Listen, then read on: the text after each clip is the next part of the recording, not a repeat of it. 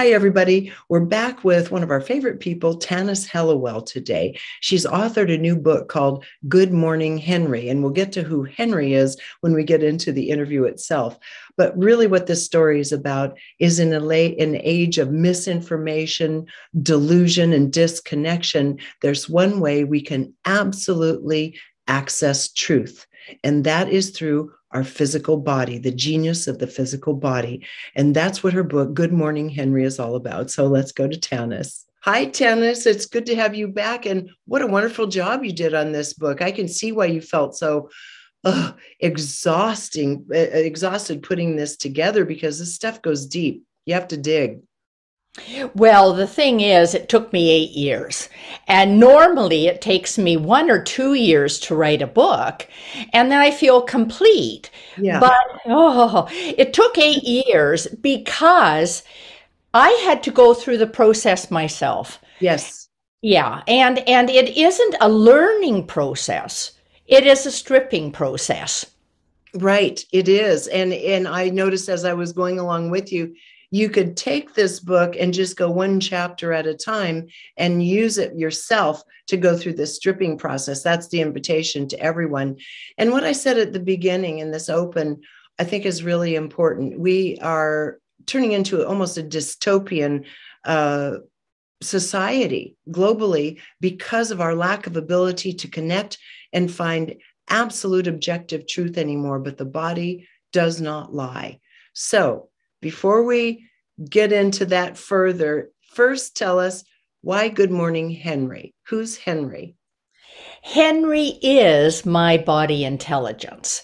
And this is called by other people the body elemental, Rudolf Steiner called it, Eckhart Tolle called it the inner body. And it turns out that Henry is really, I'm going to whisper this, the Holy Spirit. However, we don't find out that Henry is the Holy Spirit until we're about 2/3 of the way into the book. And why would that be? Well, because if people thought, "Ooh, I'm going to talk to my Holy Spirit," this may be daunting. Mm-hmm. So he just calls himself Henry. Right. And in reality, as you get further into the book, you find that what this is that it is the intelligence that lives in and between the cells, that guides the cells, that guides the gestation process, that merges with DNA and RNA to program us for the lifetime, for the incarnation we're about to take when we're in utero. This is that intelligence, and you can't sidestep it nor trick it.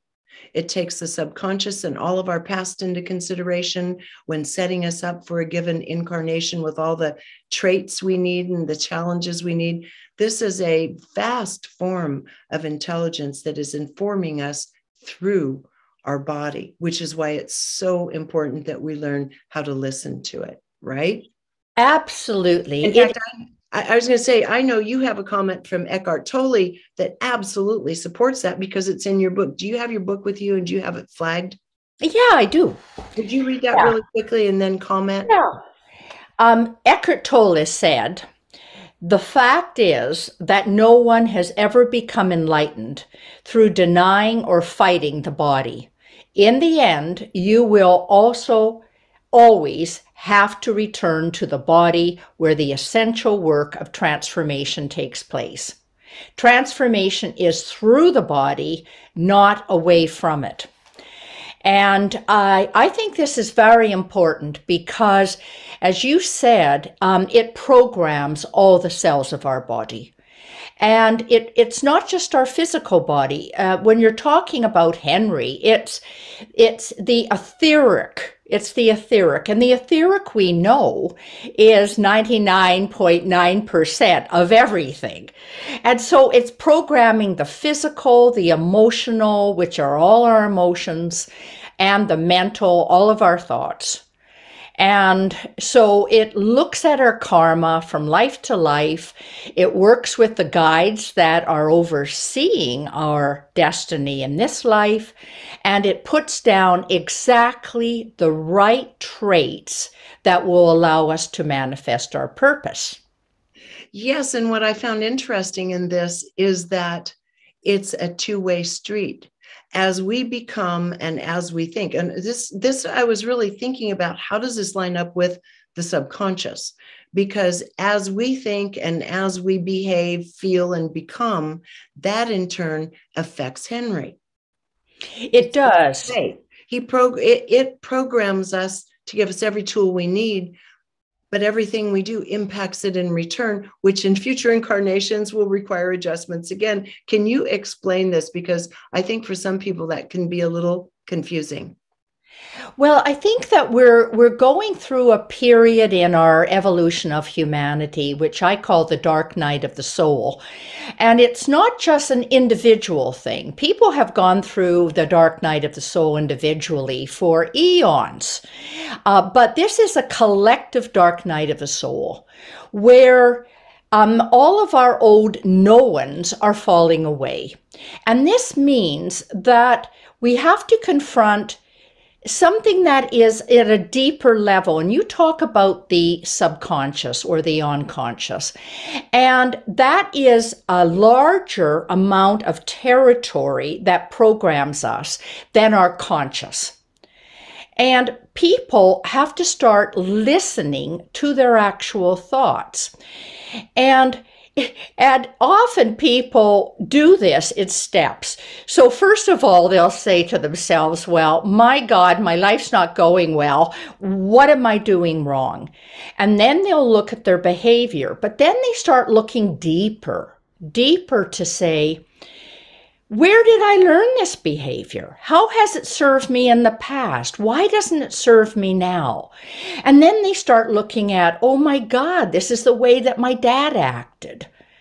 And how did I feel when that happened? And then you learn your life scripts. You learn where you got your beliefs from. And then you realize that this is all unconscious. So I'm fascinated with ancestors and how we can track a lot of our patterns through our ancestors. And ultimately, I believe that the cells give this information back to us. I believe you're right on that. And you can tell because there are sets of feelings and sensations attached to the cellular responses. And those are the things we often ignore in favor of the mind. Yes. We're trying to allow our conscious mind, which is, as you say, far less influential in what we actually experience in life than our unconscious or subconscious mind. And then, of course, this body intelligence try to guide us through life. And that's where we get in trouble, especially in times like this of extreme manipulation and of consciousness, illusion and delusion, disinformation, misinformation. How do we know what's true? Which has led to the last study I heard, 25% increase just in 2021 in mental illness. Now, we had COVID to contend with too, but it's part of this being disconnected from any sense of empirical or objective truth, I believe. And I think one of the important things that I learned from Henry was that we have to create a pause. We have to create a space between what we hear and how we feel about it and why do we feel that, right? And the larger that this space can become, the more that we are in control, really, of what we think and how we are ultimately going to act. Because the action or the physical body, health or not health, is going to follow the thought. So it is a question of deprogramming more and more and more. And it's learning to become our authentic selves. So it's nothing more than becoming who we really are anyway, if you erase the programs. True. That is true. And I mean, I was just talking to a friend the other day who is having some difficulty in a relationship in life. And the reason is because she's been trying to deny what her body and feelings are telling her and say, it's wrong to feel this way. I shouldn't feel this way. Let's talk about that for a moment. When you're telling yourself your feelings, your emotions, and your body, you're not supposed to feel like that, and you invalidate it, what happens? Because often it ends up in shame, blame, all kinds of stuff. Yeah. Yeah. I think any kind of negation of our feelings, our real feelings, is going to reduce our energy. And that's the least of our problems. So how much are we actually living the life that we could be living? You know, I say that there's either fear or there's love. And when we're into fear, we're into negating something. And Yes. that takes a heck of a lot of energy. So I'm more of a embrace it kind of person, right? So it's moving beyond the bad and good to a higher frequency of, I think we are living in a paradoxical world currently. And so rather than dividing it into, the haves and haves nots and the goods and the bads, we need to think in terms of how can many realities exist simultaneously here, as many realities as there are people, because each person has a filter. And it's basically what I'm talking about in Good Morning Henry is to erase the filter. Let's start erasing these filters, which are these screens, these barriers that we hold against ourselves and others and the world, and embrace in this kind of neutral place to really say, okay, this person doesn't agree with me. Let's look at where they're coming from. That is what we have really lost in today's society. Things Yeah. are broken down into very much right and wrong, black and white, you're right, you're wrong. And so what you're talking about here, it's interesting because it's highly nuanced, and it requires us to be honest enough to understand that how we feel. The other part is to collapsing into someone else's reality as a pleaser. Okay. So you got both these things going on inside of us. And in that, like in the case of my friend trying to be a pleaser, everybody is being hurt because it's inauthentic. Then you get resentments and anger and so forth. So if, from what I'm hearing you say, we all simply acknowledge what truly is being manifest through our body by way of feelings, and Yeah. we start understanding we're all different, and sometimes we're going to please each other and sometimes we're not. But if we can't be authentic, nothing good, in fact ill health, will result, right? I mean, that's what usually happens. Yes, I think that's true. And I mean, we have been denying feelings for so long, Mm-hmm. saying that the mind is superior, right? And the mind is not superior. The mind is the ego. And the ego, basically, what we call our personality, our ego, is a conglomeration of all the thought forms that we've grown up with in our world, from our parents, what we've been taught in our educational system, what we're being taught on the media, whatever. It's a conglomeration. And the ego loves to stay in control of our life because it controls the illusionary life. It keeps us living the life of illusion, which takes us away from our authentic self. So basically, what we need to do in confronting our beliefs and our old thought forms is we're actually confronting the ego so that we can become a soul-infused personality. And our soul is nothing other than our authentic self. So if we say the mind And the world of ideas is one realm. Okay, fine. It teaches us how to question, how to analyze, how to critique. These are all important qualities. How to discern, wisdom, very important. Drop down into the emotions and say, are our feelings in congruence with our thoughts? Drop down into the body and realize the body now has to assimilate all of this information, but in a conscious way. Mm-hmm. And negating the body is negating the earth.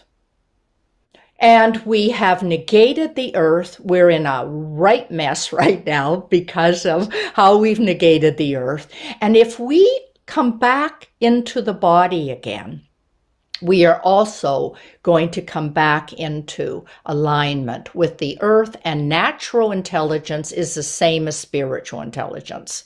Absolutely. And in this book, the book discusses the ego quite a bit and the quality of thoughts, and it talks about negative versus positive. And so what I want to do is get into a little nuanced conversation about that. It says that repeated negative thoughts strengthen the ego, gives it some grist, something to chew on, to control, where positive thoughts lessen the grip of the ego on us. Now, that said, you can have positive thoughts that are just, mania, basically, pleasure-seeking mania, versus a positive thought that's more congruent with your body intelligence, with natural intelligence. Can you talk about that for a moment so people can begin to discern between those two? Yeah, gosh, that's a really good point. When you're talking about mania, it's trying to escape the journey. Right. And so when we have more pain than we have pleasure, we have two choices. We either seek the reason for our pain and change it, which is what I'm recommending. Right. Because it doesn't go away, folks. It doesn't go away. No matter how much chocolate, alcohol, sex, or drugs you do, it doesn't go away. So find the reason for it, or we do try to escape it, which the ego wants to do. The ego wants to get us off the journey. It wants us to get us off the track because otherwise it can't control us. And if we stay on the track of this unraveling process, it's not just pain that emerges, it's pleasure, because the ahas, are wow. And then we just automatically start rising to a higher frequency. And we know that the DNA, when we're in negative thoughts, it contracts and it expands when we are in positive thought. And when our DNA expands, we're starting to rise to higher frequencies. When we rise to higher frequencies, all of a sudden, our truth changes. People say, oh, I know the truth. Well, heck, my truth continues to evolve. And if people look at it, they'll realize the truth that they held for themselves at age 20 is not the truth of age 50 or 60 anyway. So it's a continually evolving process.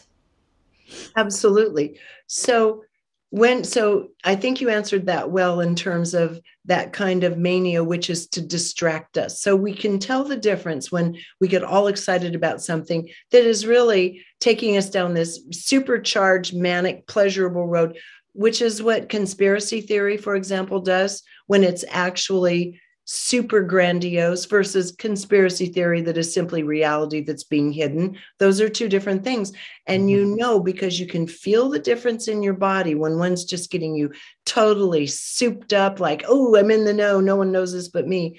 That's a distraction. That's a manic kind of, quote, positive condition.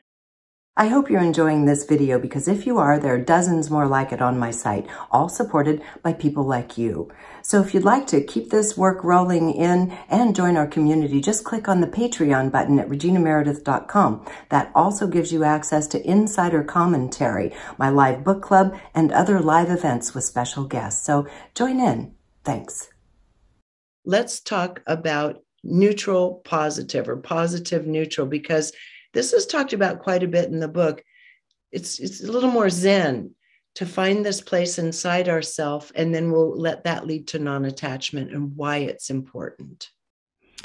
You've really put your finger on something important, and that is that the ego wants to divide things into the thems and the us's. The ego is all about separation. It's about separation from spirit, separation from the earth.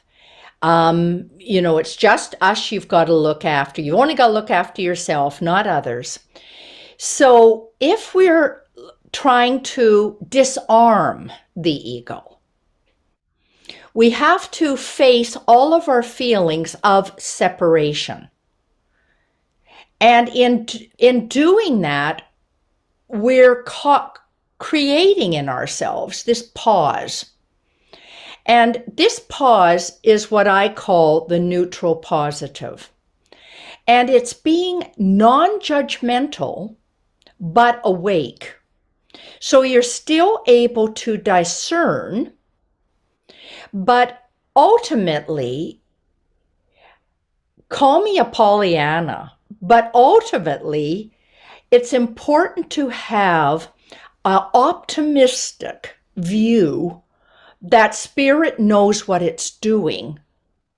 The universal consciousness knows what it's doing, and that it will create the situation that will trigger each of us to change, to go from being the caterpillar where we greedy eat up all the world to the butterfly. And right now we are in the cocoon. We're in the cocoon stage of humanity's evolution, where the caterpillar way does not work any longer. We know that, right? And our organizations are falling apart. The structures are falling apart. And so when you go into the cocoon, you start questioning everything. And in questioning everything, we've got to get beyond this blaming, shaming, the anger, the frustration. Let them fall on us, but be able to stay in neutral as these pass through us. We know that each emotion gets a certain kick, right, that we will get. And if we're getting this kick from an emotion, and a lot of people, as you said, are emotional junkies. They just want to get this stimulation. And the ego loves to create this stimulation. So when we get this kick, if we can just stay in neutral for those seconds without reacting, it will pass. The shame and the blame and the guilt and the anger will pass. And we'll be able to calmly discern what the truth that is available to us right now is. This is this neutral positive. Yes, and in your book, as you're writing about this starts bringing in the subject of soul. Because here we're talking about body intelligence or body spirit. We're talking about unconscious and conscious mind. And so as I was actually thinking, where does soul come into it? I think that was like the next paragraph I bumped into, which is this objective witness that permeates all. So let's talk about how soul plays in and how soul can speak when we're in a more neutral, quiet place within ourselves. The body intelligence is also the soul. It is all of these things because it is the reflection in our body of universal intelligence. Mm-hmm. So it is soul as well.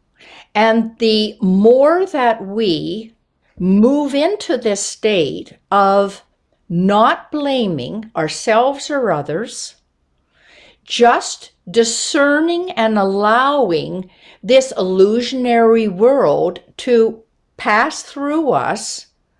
I love what Sri Yukteswar said in the autobiography of a yogi. He said, because I have no preferences or expectations of others, I cannot be disappointed. How true that is. How true that is.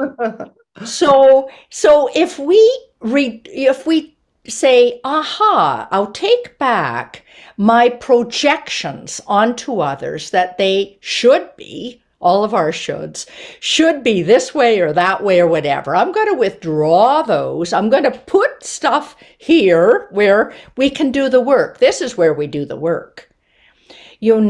So I'll put it here and I'll look at how am I projecting onto others what I think they should be, rather than looking at myself and helping strip away and getting to this neutral place. It doesn't make us less effective. It, in fact, makes us more effective because we no longer live other people's lives. So that means we are fulfilling our destiny as much as we can see at any moment. The thing is, it's not as dramatic.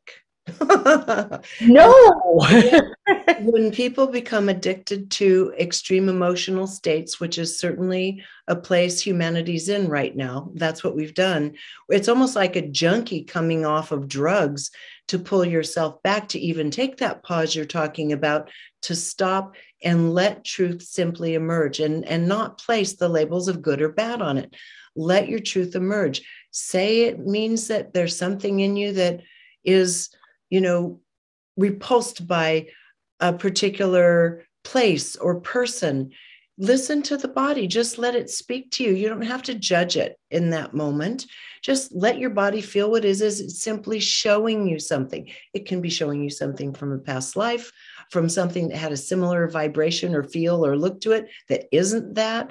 But this to me seems the hardest part for us, to just stop and not attach labels like, oh, bad person. I just judged that person. I don't like them and I don't know why. See what I'm saying? That pause you're talking about, do you have some practical advice on how, when we start feeling and reacting to everything around us as we have been doing, how we can move back into that pause, positive, neutral place of grace where you just let your reactions and truth be? Yes, the important thing is your last word, be. Human beings are not human beings, they're human doings. So we're not good at the being state. When we are in the being state, we feel it as emptiness. And this is once again the ego. The ego makes us feel this emptiness. So one of the things I do when I'm going round and round and round is I go for a walk. I ground myself on the earth. And I think that this is very important. And when I'm walking, often things fall into my consciousness, which when I was sitting at the computer trying to do it, it wasn't falling in. Absolutely.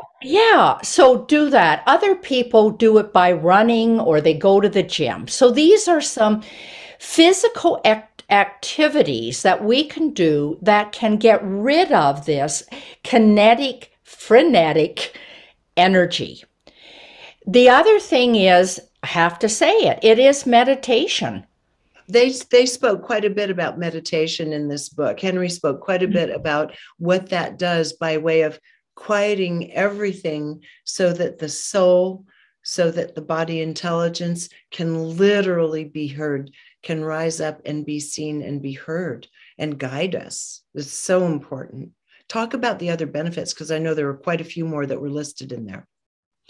Yeah, contemplation. Some people say, "Oh, I cannot sit and meditate." Well, there are so many different kinds of meditation.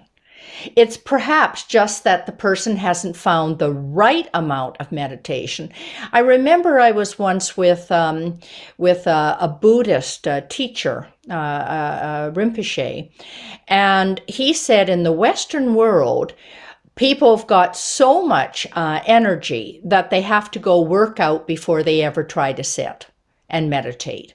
And so that is another way of going about it. I would suggest to people that they stop adding stuff. We keep so busy with our to-do list that there is no space anymore to think creative thought. And so it's an addiction, as you said. And we need to say enough already. So, for example, you go on a holiday and you race from place to place to place so that you get no rest at all, and it is just a superficial glance at things. What I'm recommending and what Henry recommends is, instead of going out and dispersing your energy, go deep.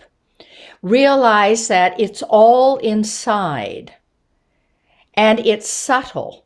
And we've been so bombarded by active media, which here we're on an active media, computer, TV, Netflix, radio, it's all active media, that it's an addiction to this stimulation. And we need to learn to appreciate the subtle and to realize this is the path to being. The being is going subtler, and this isn't less good. It actually, all the higher frequencies are subtle. They are. And well, that brings up the notion of being, of spacing out, which we can talk about, maybe just address for 1 second, because I find more and more where I'll sit down and my mind is nowhere. I'm just kind of there, as you say, and almost empty, so to speak. And I'm wondering, what is going on? I'm just empty. And so maybe that's just allowing space and refreshment for something else to move in. Maybe a quick comment on it if anyone else is finding themselves more in that state of just literally being eyes open with no thought at all. Yes. Absolutely. That is one of the stages that we go through in spiritual transformation. So that's actually progress. It's not regression, it's progress. Because if we can't empty, we cannot fill ourselves again, or let spirit fill us is probably a better way of saying it. So that is great. Yeah. Okay. I just thought I'd mention, in case other people are going through a lot of, spaced out time as well. Thank you. Progress, allowing space. It's not unpleasant. But let's talk now about what happens when we find ourselves, which we do mostly. People find themselves in the past or the future, and then they also get into patterns then of shame and guilt. Let's just talk about kind of the devastation of what guilt and shame does to our being. One of the exercises I recommend for people is to close their eyes and to look at, or just get a number, any number, of how much time they spend in the past saying, if only, right? If only I had gone to university. If only I had had good parents. If only I had been born rich. If only whatever. But how much time is in the past and how much time is in the future? for their life. When they say when I retire, I'll be able to do this. When the kids grow up, finally, I'll be able to do my own thing. When my boss retires, then I might get that person's job. When someone discovers how intelligent I am, whatever the when is. And when people look at how much of this fantasy they have about the when, and how much regret or blame or shame they have with the if only, right? Or if only I'd been a good parent, if only I had been a good child to my mother, whatever it is, they'll find out that maybe they've got 20% in the past, maybe they've got 40% in the future.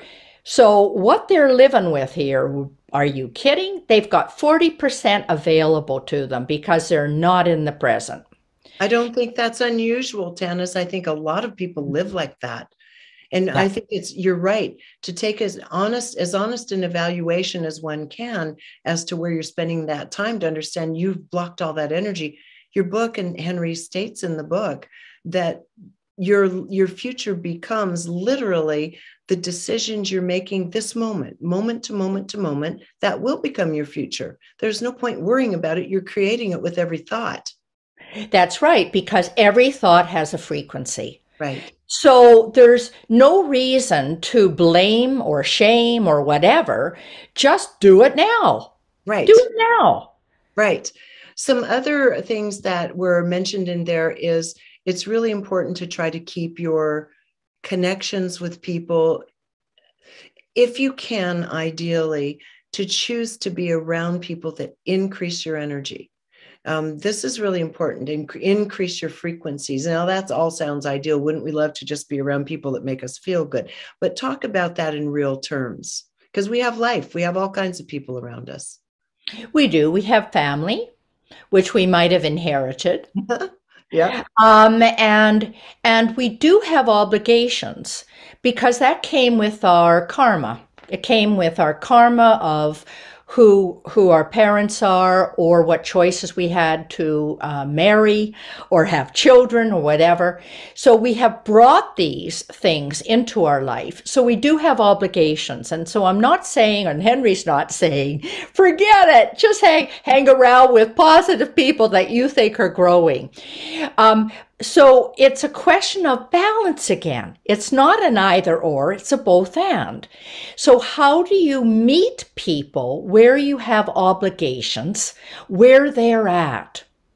And rather than seeing the negative in them, see what positives you can find even in a difficult person. Because everyone has a soul and everyone is capable of growing and learning. So to focus on that, and I think people pick that up. They pick that up energetically when you are not criticizing and judging them. It doesn't come from the words you're saying. It comes because of our frequency. Mm-hmm. And everyone wants to be loved. Everybody wants to feel that they're loved and appreciated and that their life has meaning. So that's what we can do with people who we have a responsibility for. And then at the same time, the both and, to make choices, conscious choices of people we want to spend time with other than that. And are these people learning and growing? I often say, when you put two people together, you've either got less than two or more than two. Right. So what's a 1 + 1 = 3? And those are the people you want to be with the allies, with your spiritual companions. And sometimes people say, and this happens during spiritual transformation, old friends fall away. You're not understood often by old friends and people who've been in your life. And this is a very painful thing when this happens and you feel isolated and alone. This is part of the spiritual journey. However, When that door closes, realize it's got to do with frequency.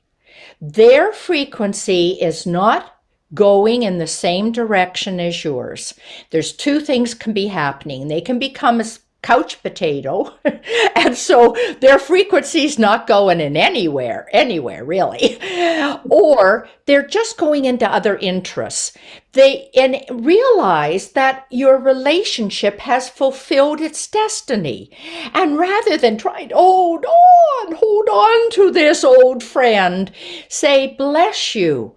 It has been wonderful knowing you. I will always love you.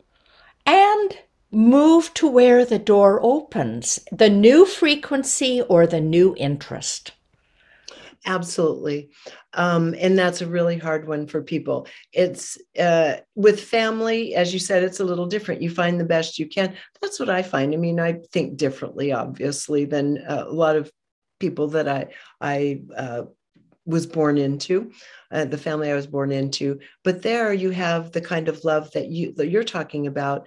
I just go to where they are and wherever they're living, whatever they're working on. And, you can say, some people think, well, how satisfying is that if you can't meet each other? Well, to me, that is meeting someone. Yeah. To be there for someone in what it is they're working on and need and their wishes and dreams and desires is to be there for them. They don't have to understand me. It doesn't have to be about me. And that, I think, was the big transition, is many years ago to understand it doesn't have to be about me to have a wonderful connection and friendship with someone and be there for someone else. So that's kind of what you were saying in Absolutely. obligatory relationships. Oh, absolutely. And ultimately, our frequency rises when our heart opens more. Yes. And our heart opens more when we have compassion and forgiveness and deeper love. So this is what we all want. And we can practice that with someone on the street. Anybody. Yes. Anybody. I totally agree. And that expands everything. And so again, this non-attachment to, oh my God, I've changed, I've grown, they don't get me. Just don't attach to that notion that everyone's supposed to get you and understand you. I think that is huge in the spiritual community, is people feeling rejected and misunderstood.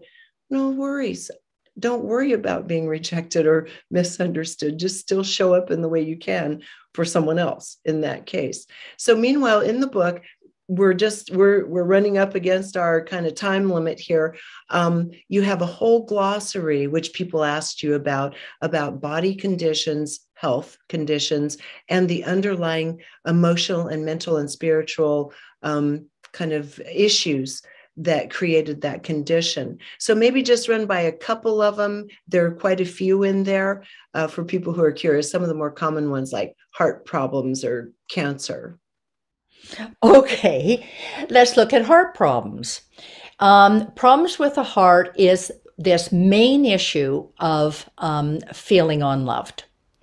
So rather than just thinking, we can either look at symptom or cause, and I'm interested in cause. So where is this feeling of unloved? Well, first of all, to realize that a lot of our feelings and emotions are not unique to us. Right?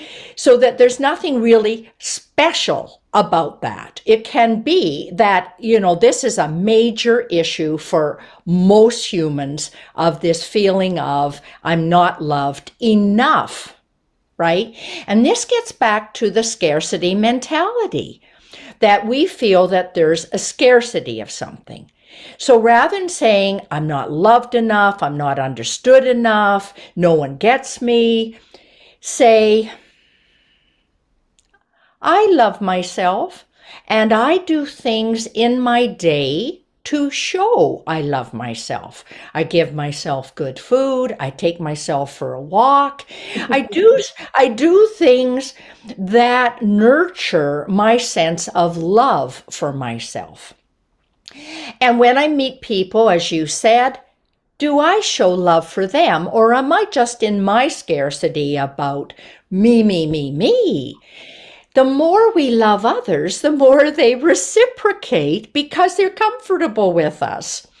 So often we've created our own barrier with this feeling of love, which is causing the heart problem. Yeah. And breast cancer, we know that one. It's a growth. Reiterate that one. Yeah, cancer is a growth of something that we need to get rid of. Start at the heart, at the head, with the thoughts. What thought is causing your illness? That's the main thing I would say to people. It all comes down to what's the main thought that is negative or restraining, confining, not in alignment with universal intelligence, that's causing your illness. And if you talk to your body, you get it. Your body will tell you. I mean, really, it's not nuclear science. No, it's not. Let's start paying attention again. Because the mind is so dominant, and we're made to be in a mental culture, and engaging with this device, this computer here, puts us in our mind, however many hours a day. So I love what you had to say. And the book itself has just a tremendous amount of wisdom. We've only done a tiny thumbnail sketch of what's in this book to give people an idea that this is a real directory, a resource guide for learning how to listen again, and what the quality of thoughts and the quality of emotions, the space we give ourselves actually does for us in our ability to discern truth of all kinds. Any final thoughts, Tanis, before we say goodbye? Joy. Just enjoy your life. Yeah, I think that joy is very important, and I've enjoyed our conversation. And this joy is an enthusiastic response to life, and whatever it brings us is the right thing. I agree with that. I'm all down with joy myself. So, Tanis, thank you so much for taking the 8 years. And as you said in the chapters, I am so exhausted after dealing with each one of these and having to go through and basically excavate your own life. That's what you did in this book. And that opens the possibility for us to do the same if we wish. I can't say, I agree with Eckhart Tolle. Cannot have progress if we're going to ignore what our body is trying to tell us. We can't transform. I agree with this too. Tanis, thank you so much. I really appreciate you and your book, Good Morning, Henry. Thank you. Thanks for having me. Again, everyone, the name of the book is Good Morning, Henry, which you can find on Amazon.com. A wonderful workbook for getting back in touch with the true wisdom that your body is trying to share with you. Until next time, thank you for joining us here on ReginaMeredith.com.